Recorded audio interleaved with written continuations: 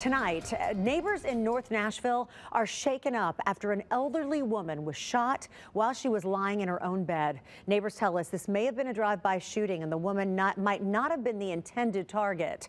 Our Sharon Danquah talked to neighbors who heard the gunshots and hid. Just up the street from where I'm standing, neighbors tell me they heard at least 15 gunshots and minutes later, sirens rushing to a home with bullet holes. It happened right here on Revels Drive. It was around 5:17 in the morning, and I heard like 20 shots.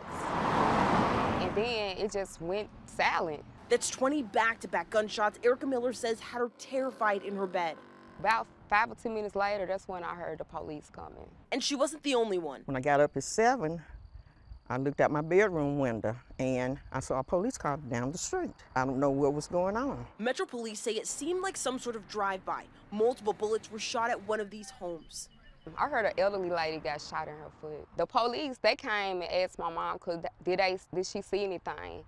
And that's when she told them, like, she didn't see anything, she heard everything. Police say the lady was sleeping in her bed when bullets came flying through her home, shooting her in her feet.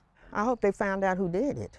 And I hope the lady's gonna be okay and don't lose a foot. Police say the woman's injuries are not life-threatening, but neighbors are now worried this may not be the last shooting. I mean, we're just not safe anymore. It's scary, it's early in the morning, so I don't know. Police are now looking for the shooter. In North Nashville, Sharon Danquah, WSMV 4.